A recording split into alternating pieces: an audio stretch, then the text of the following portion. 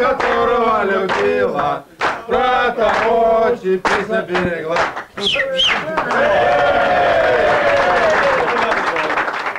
As a player, and now the 6th president, Steel Borgia understands that barbarian rules are sacrosanct and they've been jealously protected by the club's past presidents. Described as a Moses and Aaron, Emil de Lisa was something more besides. Jack Haig-Smith died after only a few weeks in office. Glyn Hughes, distinguished physician and highly decorated soldier in 2 world wars. Herbert Waddell of Scotland, proud and forthright. How much of an honour was it when you were elected to be the president of the Barbarians? Oh, I think it's a supreme honour. I was very fortunate in that I joined the committee in '46 when I was at Cambridge, and I've been on it ever since. And so you've seen the passing of time and appreciated the tremendous amount of good that all these previous presidents did. How appropriate it was that the Barbarians were invited to play the 1948 Wallabies to raise enough money to send the Australians home via Canada. The Australians are unable to lay the Cardiff bogey. From ex-sprinter Cyril Holmes, number 11, comes the home side's first try. Edinburgh's Steel Bodger touching down. I think I had to push Douglas Elliott out of the way to score it, because I think he was really there first, but he was too big to bend down. I think that's the truth, really. But it was a remarkable thing. If I'm right, I don't think that the Wallabies had their line crossed in any international. They lost by penalty goals, and we scored 3 tries, and that was really the epitome of barbarian play. The third try comes from a turner pass to Hayden Tanner, and the Australians go down by 9-6. A notable first for the club. It's now a tradition. Nick Shahady of Australia played against the Barbarians in 1948. 10 years later, the role was reversed. He was chosen to play for the Barbarians against his fellow countrymen. I took an extra pair of boots along with me with an extra size, and I ensured that I got dressed next to the captain of Cliff Morgan, and playing in Wales, and we heard all sorts of rumours about Wales, and I put these spare boots next to Cliff, and he said, "What is that for?" And I said, "For the boot money we hear about." and I can assure you that nobody came forward. The Australian barbarian made something of his life. From nothing, he created a flourishing family business. As in his rugby, it was sleeves rolled up and the hard slog of a good prop forward. I came from a migrant background to Australia, a son of a clergyman who was never involved in sport. We lived in an area that was then called underprivileged, and playing rugby opened many doors for me and opened many horizons that otherwise I would never have been able to achieve without the rugby. The Right Honourable the Lord Mayor of Sydney.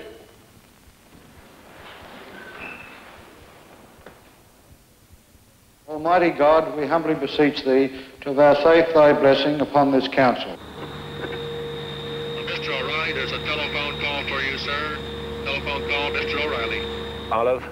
Another high-flying barbarian, A.J. F. O'Reilly of Ireland and the world, the business world, the youngest president of H.J. Heinz, and now the chairman, deepening his imprint on corporate America.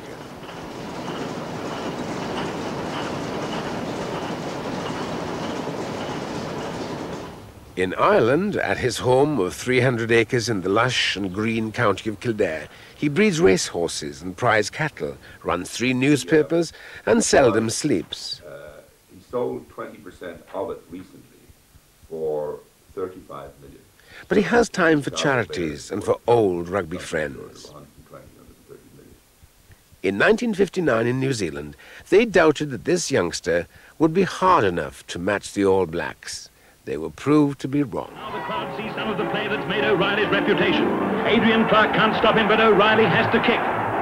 The Lions are going to cross that goal line come what may. O'Reilly has the ball. He's streaking away. He throws a one-hander to Scotland. They'll never stop now. Jackson has it. He beats McPhail. He beats Urban. Colton won't stop him, and he's scored in the corner. Magnificent try that brings the score to 3-all, and the time is running out in the first half. How did you impose yourself on a game? I tended to be rather neutral. There's a painting outside by an English painter, Norman Dickinson. He has me painted in the corner of the frame. I said to him, why am I in the corner of the frame? He said, well, I was watching you for the last 3 weeks. He said, when I was doing this painting, he said, there's something essentially furtive about your nature, he said. He said, you sort of hang back when you walk into a room. And I suddenly realized that in a way that was a motif for my football. I hung back waiting for the game to show itself to me, rather than allowing myself to show myself to the game. So I suppose in a way I was a slightly furtive rugby player. The Barbarians' first overseas tour was to Canada. Freedom to run and adventure made this the happiest of tours. O'Reilly celebrated his 21st birthday. I think it was the first time in the history of rugby where the team were actually in charge of the officials. And we had the most unusual time because it was essentially a missionary game. We went to bring the game to Canada, and who better to bring the game of rugby football anywhere in the world as missionaries than the Barbarians. From Toronto and Montreal, across the prairie provinces to British Columbia, great players from England, Scotland, Ireland and Wales displayed what's best about the game. A team tops in rugby and in the sing-song. Our Pavarotti loved Canada so much, he didn't come home. That was the mighty Irish forward, Tom Reid.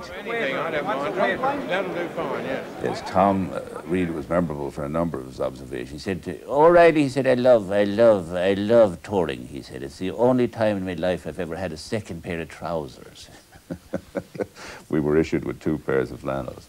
He said, the Brigadier, he said, he's a remarkable man, the first man into Belfast, he said, after the war. He said, a great patriot, he said, you know, under stress, he says, he's so patriotic, the veins in his face rearrange themselves into Union Jacks. I think the fact that when you put on a Barbarian jersey, you seem to absorb something, and you realize that you've got to play up to our ideals. I think that really expresses it. It was the Brigadier and Herbert Waddell of Scotland who managed the Barbarian tour to South Africa in 1958. The final game against the Transvaal was at Ellis Park, Johannesburg. It ended in a draw, but it could have been a Barbarian victory had not a photographer tripped up Tony O'Reilly in the in-goal area. What would have been a simple kick at goal to win the match was denied, but no one complained, for that's not the Barbarian way. The referee is always right. 34 points were scored in that drawn match, 30 of them from tries, 3 of them scored by Scotland's remarkable winger Arthur Smith, the star of that tour. The bone-hard grounds of the Highveld proved ideal for the running game, and I suppose this old newsreel does make movements look a little faster than they actually were. The Barbarians went through that tour without winning, but it was a privilege to play my last game in a Barbarian jersey.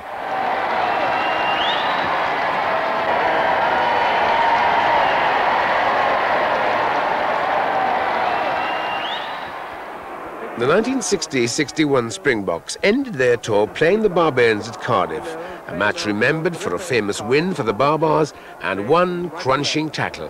And this time it's taken in there by Milan, the captain who goes striding on the touchline, and he's hit into touch by Mainwaring, hammered into touch, and he's knocked fairly senseless, I think.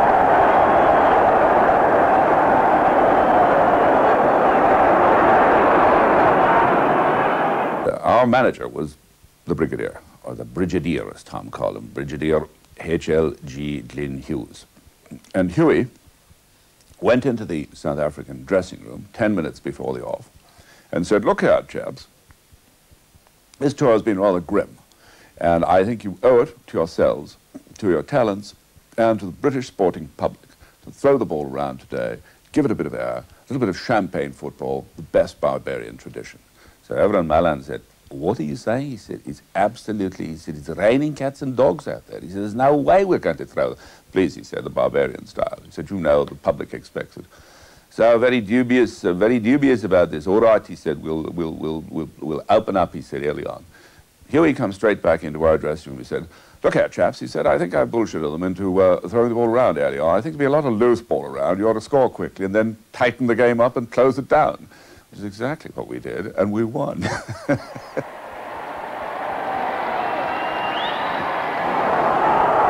there's It's in trouble and Morgan's picked it up and he scores!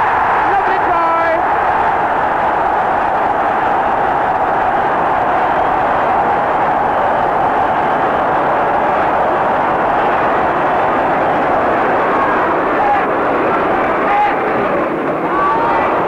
John Young who put it in.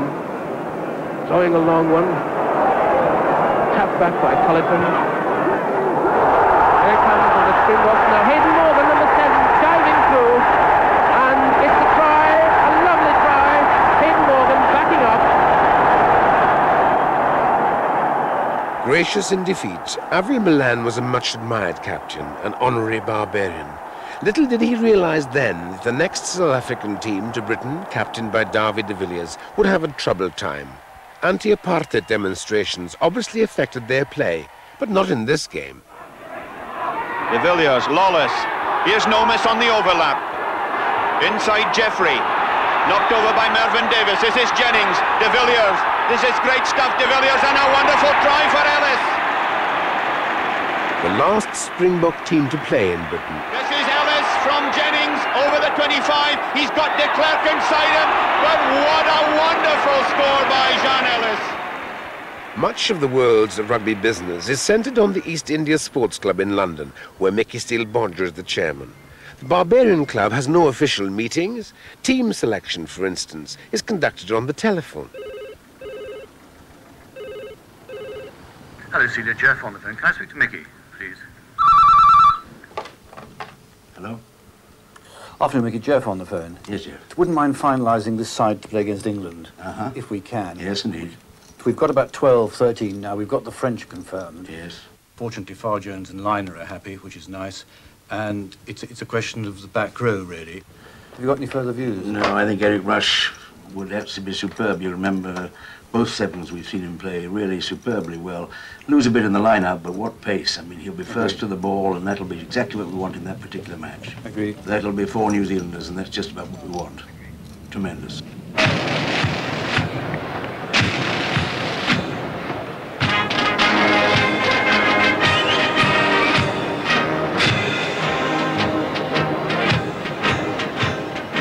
Twickenham, September the 29th, 1990. The perfect and appropriate setting for the centenary match, England against the Barbarians.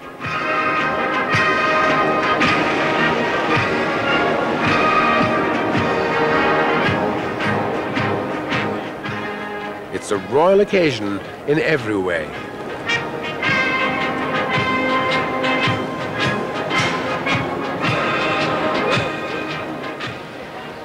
Traditionally, the Barbars invite one uncapped player to appear in their team when facing international competition. Honoured in centenary year is a 25-year-old New Zealander from Auckland, Eric Rush. Well, I was very excited. It was a bolt out of the blue for me. I understood from the start I was the only non-capped player, and it was quite a privilege to be picked, knowing all the people that have gone before me. So it was a very great honour. It's the stuff dreams are made of.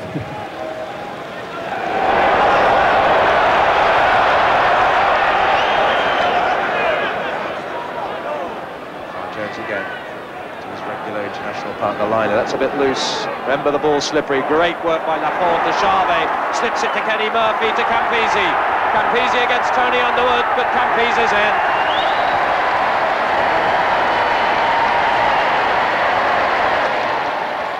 Gary Rees held by Phil Davies, but it flicks back kindly to Hill. Andrew Carling, Guscott there. Outside long is Rory Underwood, ducks inside Campese, floats it out to Hodgkinson. What a try! Jam. So they'll run, I'm sure. Farr Jones, too low. There's Rush. Rush with the dummy hold. Now Neil back, his support outside. Joe Stanley, wide out is Campese. Campese floats it over the head, back inside. Farr Jones to the corner, and Phil Davies rounds it off. That's what they deserve, because that was in the best of Barbarian traditions. That was one to savour as the crowd stand to a man in celebration. Mickey Steele-Bodger, the president, the 6th only in the history of this club, will savour that moment. The uncapped player, Eric Rush, was the man of the match at Twickenham. As an outstanding seven-a-side man, he takes easily to the flowing, attacking Barbarian style. Against Wales at Cardiff, he never stopped running. Get through there by Rush, the try is scored, and that'll be a very popular try for Eric Rush. This match actually went home live, so probably half of New Zealand was awake at 3 o'clock in the morning to watch it, so that's how highly they regard the Barbarians rugby. They love it, running rugby. A Barbarian club flourishes in New Zealand, where the players have bought a little house alongside Eden Park. It's now their clubhouse, furnished with rugby memorabilia from all parts of the world. It's a perfect meeting place for telling tales and breathing fire. Wilson Winneray, finest of captains, led the 5th All Blacks to Britain. That long and successful tour ended with the Barbarian match at Cardiff. It was Winneray's great day. I'd had a good tour personally, and I was playing well, but I hadn't scored a point. I'd like to think I helped with some that were scored.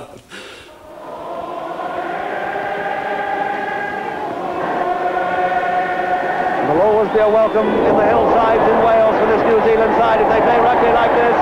Paul Little, magnificent dummy, Winneray. Oh, I hope he scores it himself. Yes, he has. Oh, marvellous. The perfect climax. Well, it was rather lovely because the players, I think, were genuinely pleased that I'd at last scored a try that was a useful looking try. It had no impact on the game at all. And I think they were genuine in their support for me at that stage. And the crowd was singing, of course, and singing. And it was just a very magical moment. And if Wilson Winneray, this great New Zealand skipper, bows out in the big time on this note, what happy memories he will have, and us of him. It was a marvellous day, and it's remained one of my abiding memories that I'll have until I leave this earth. But it was the emotions afterwards, and film I've seen of getting myself off the field, and there's policemen helping me off, and crowds everywhere, and young boys with their eyes all alive and alight. It was magic.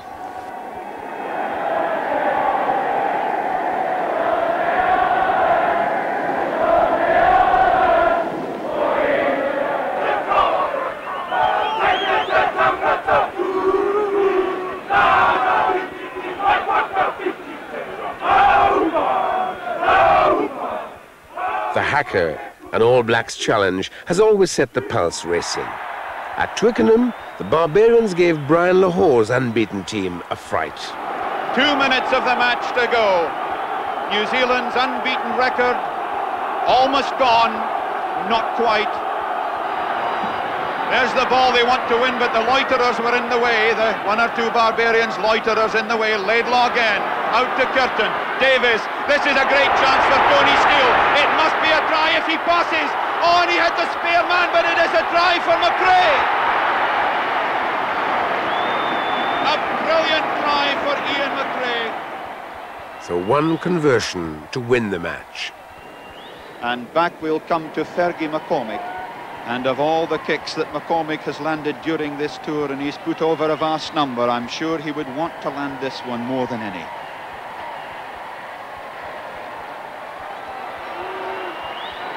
It could be, no, it's just past the right-hand post. It's still 6 points all. I make it almost 2 minutes, close on 2 minutes of injury time played.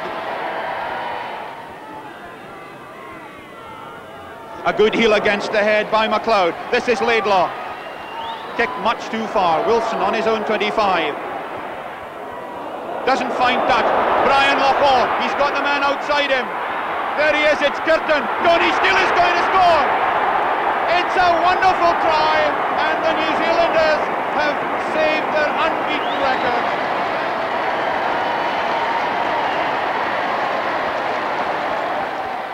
Is there a specific moment, Tony, that you'd say that movement of a player expresses for me the real essence of rugby? I suppose before the war, 1936, that was the famous Obolensky try, the diagonal, the unusual try he scored. And its post-war equivalent was probably David Duckham's movements, his grace, his elegant haughtiness, and that astonishing sidestep that he had, which, with his blonde hair streaming behind him, made him look like a figure almost from another planet. I think he encapsulated for me all of the elegance and grace and spontaneity of the game of rugby football as played and pursued by the Barbarians. Gareth Edwards using the narrow side, out to Duckham. My goodness, can't he move? Duckham inside H.O. de Villiers. This could be one of the tries of the season.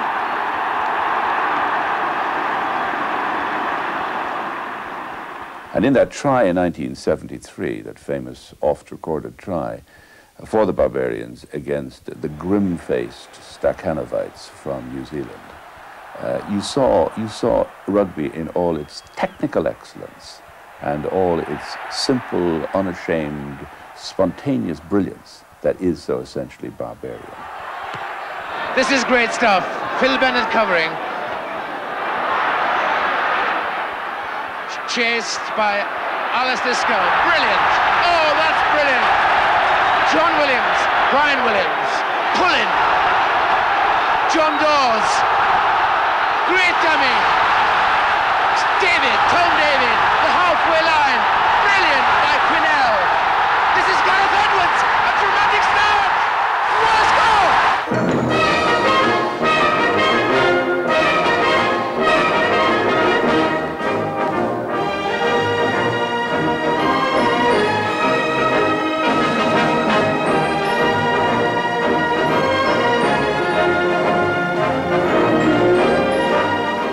Phil Bennett, who started it all, is now Sports Development Officer at Llanelli. Mr. John Williams, an orthopaedic surgeon at the Princess of Wales Hospital in Bridgend. England and Lions hooker John Pullin still works on his farm near the Severn Bridge. The Barbarian captain John Dawes, deeply involved in rugby coaching. Tom David is joint managing director of an industrial solvents company. Derek Quinnell, managing director of the largest water treatment company in South Wales. Gareth Edwards, now deputy chairman of Land and Leisure for Welsh Water. These are the Magnificent Seven. So coming to the great day, Cowan James had said to us, look, go out, relax, play a normal game. I thought, great, for 60-odd thousand, they play a normal game. And Brian Williams got the ball and he hoofed it towards the line, and I thought, oh, well, if I was playing for Wales here, the first thing would be in row E in the stand, you know. Phil Bennett covering. First thought in my mind was, oh, they're going to come like mad here. I got the ball, and before I looked down, Scown was on me like a flash. So I beat him on my right foot. Another little sidestep again, beat somebody. And I think I beat Kirky as well. But then of all things, I threw a hospital pass to Dr. Williams, our full-back JPR, and he took Brian Williams round his neck. Well, a bit iffy, wasn't it?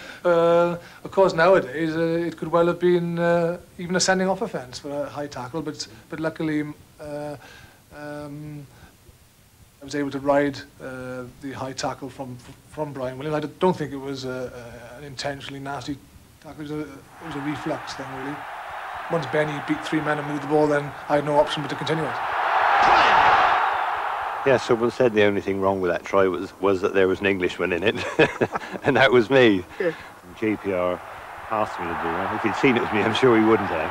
And all I remember was running with the ball. Some people said I sold a couple of dummies, but really I was just waiting for someone who turned out to be John Dawes to come up and take it off me. John Dawes! Well, I'm not really sure how much is real life and how much is television, because I've seen it so often on TV. But what impressed me about it was that we had an attitude to play that type of rugby from the outset. John Dawes! Great dummy! It was a dummy without moving the ball. it was certainly that they read my intention was to put John away, and they bought that. And then, of course, when I was clear, there was support on the inside, and we continued in that vein.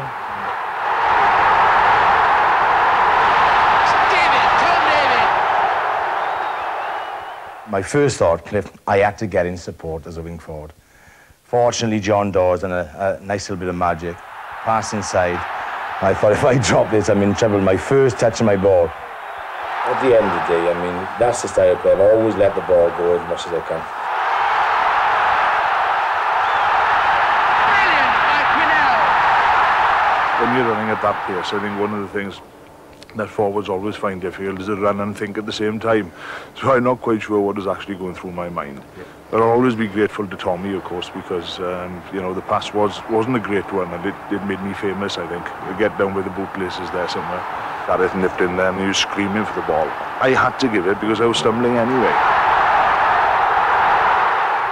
Joe Karam would have been assessing the situation. He would have probably had one eye on Derek Quinnell and one eye on John Bevan on the wing. When I was coming through at pace, you see, and of course, when I took the ball, I shouted to Derek, whether he heard me or not, I don't know. Pull him, throw it here, I said, and took it really at maximum speed. And that was enough to take me around Joe Karam. And I must be honest, after suffering so much with hamstring trouble for years, the only concern I had then was, please God, don't let them go now, because I knew I only had to make the line. And it seemed like an eternity, Cliff. But I'd always remembered one thing that Bill Samwell used to say to me, when you go for a try, dive in, because it's always more difficult for people to tackle you when you dive. And I must have dived from about 15 yards out, at least it felt like that. But of course, the truth of the matter, it was far enough. This is Gareth Edwards, a dramatic start. What a score! If the greatest writer of the written word would have written that story, no one would have believed it.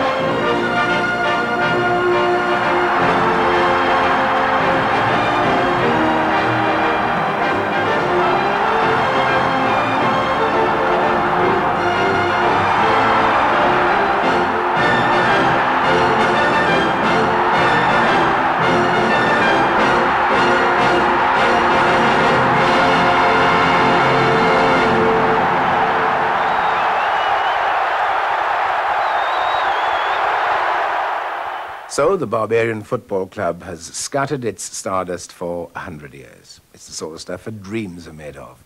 The very style creates space to breathe, and the players are not inhibited by anxiety. But could this all change?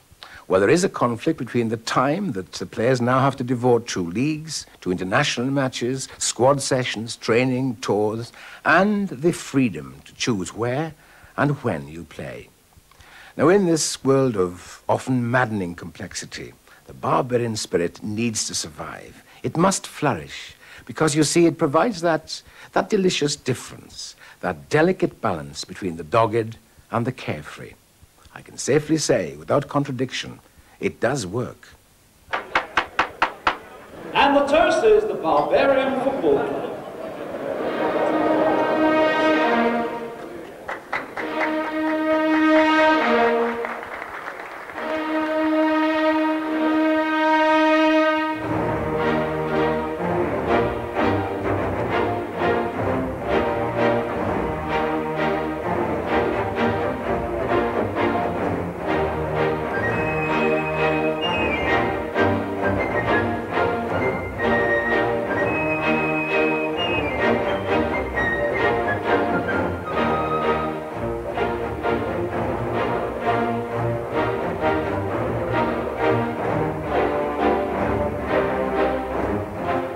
I must say that I will always wear my Barbarians tie with very great pride, and I hope a lot of people go on to do so for many more years to come.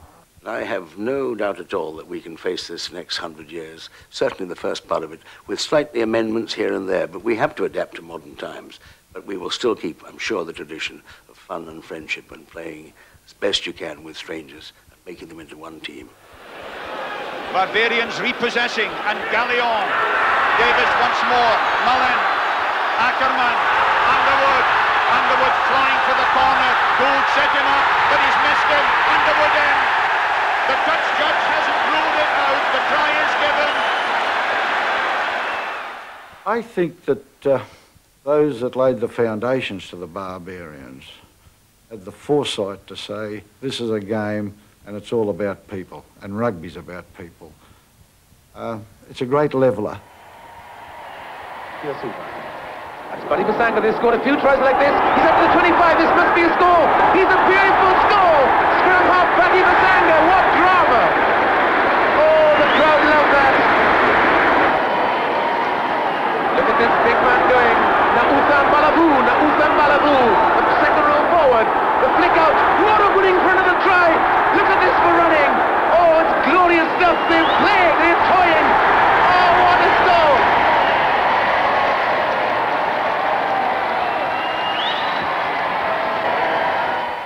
It was a thrill to be allowed to play your natural instinctive game and not be told off if you made a mistake. And I think that was very nice. You know, we played hard, we played to win, but the winning wasn't the be-all and end-all. It was the way you play the game, and I think that's important. Certainly a real joy to play for them. David Duckham, Lambert misses him, Kilpatrick as well. Colling was in that again.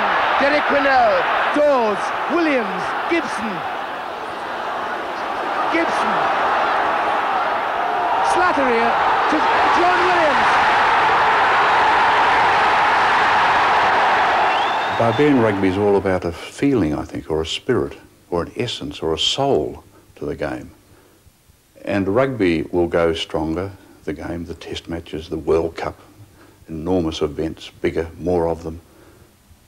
But if it leaves behind its soul and its spirit, which talks of sportsmanship and behaviour and understanding the game and being at one with the players you play against within the great family of the game, if it ever leaves that behind, we'd be desolated, I think. And that's why all of us who are fond of rugby and fond of the Barbarian spirit must ensure that it does not fade from the scene, because it's just too important. Beautifully along the line, get busy. Guscott, great chance for you. Smoking Joe Stanley is away. Out there to Lafond. Lafond trying to cut inside. Edmonds put him on the wrong foot. Lafond inside to Stanley. Another gorgeous try.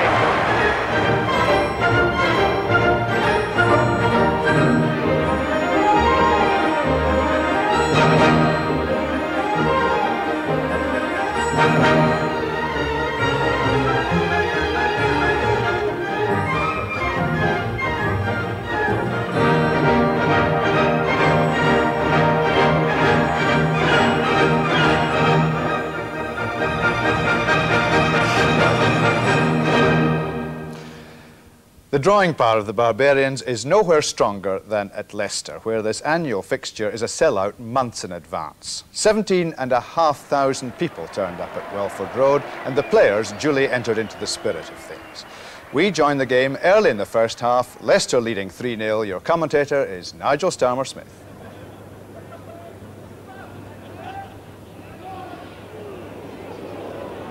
Dangerously loose, Barbarians' advantage. Beautifully floated pass by Hill. Lafond in the line, surely a try, neat little dummy, coasts in. Jean-Baptiste Lafond, and a touch of class in the whole of that movement. Now watch here as the partnership working so sweetly. That's perfectly placed for Rob Andrew to set up then this delightful sequence of passes. And Lafond, the flying Frenchman, oh, the best of dummies. So, quickly back and in the lead with the first try of the day. The left-footed place kicker then, Lafond, from the Racing Club.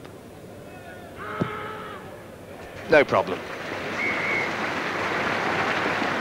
Quarter of an hour played. So that's 6-3 to the Barbarians.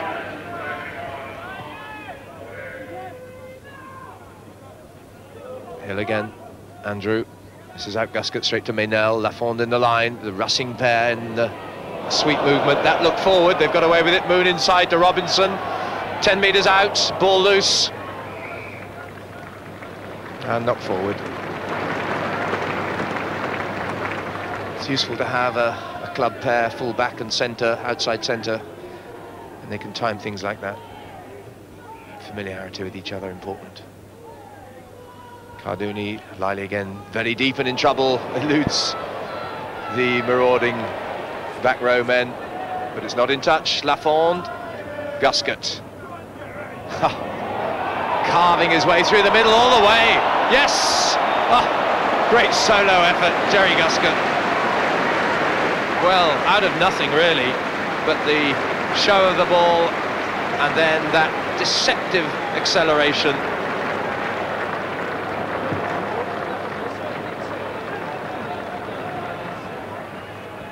So Rob Andrew from the 22. Fine kick. 12-3, 2 tries to 0, and Barbarians looking in inspired form.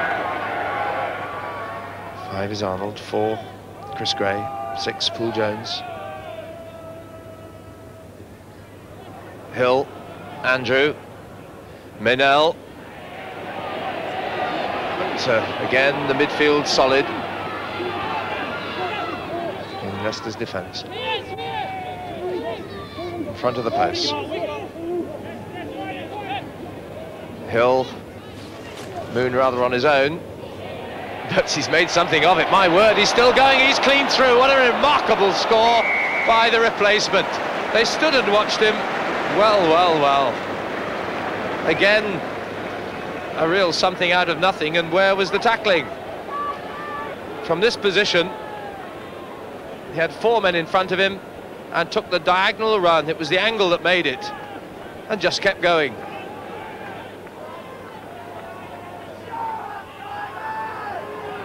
Not everyone quite sure where the ball was. Leicester have recovered well.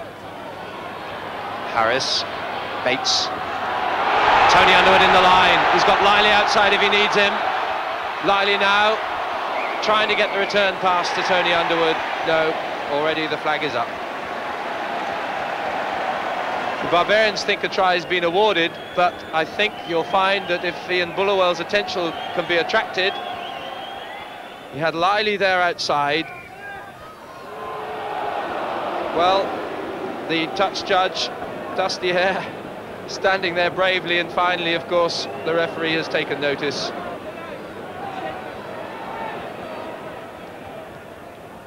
Harris, double miss move and a lovely switch to Lively. Oh, what a pickup! That was brilliant by Bates. Underwood, Rory Underwood is in. Brilliant improvisation, and what handling for once. Now that's a perfect start to Leicester in the second half. Well, a moment to savour here. Lively on the double miss move coming in. That was one of the great pickups. Bates then acting as the link. And again, not the greatest pass, but well gathered by Rory Underwood. Rounds Lafond, and in characteristic fashion gets it down with the right hand as the body goes over the corner flag. 16-10. Well, well. And I saw Dusty Hare raise his flag behind the goal the moment that that ball left the ground. What a kick from Lively. And 16-12 puts it all in the melting pot, as they say. Going for the second heave, and it's well controlled. Grant still has it there at his feet. And the Barbarians are conceding ground. Can they stop it going the 90 degrees? It's up to Cardooni. Jess Harris on the switch. Tony Underwood's clean through. And just left the Barbarian defence standing.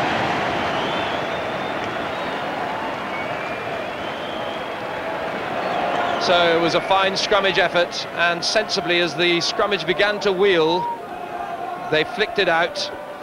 And here was where Tony Underwood didn't look on, but he just saw the gap and rocketed through it. So the score's level, the conversion attempt is successful by Lively, and Leicester lead 18-16.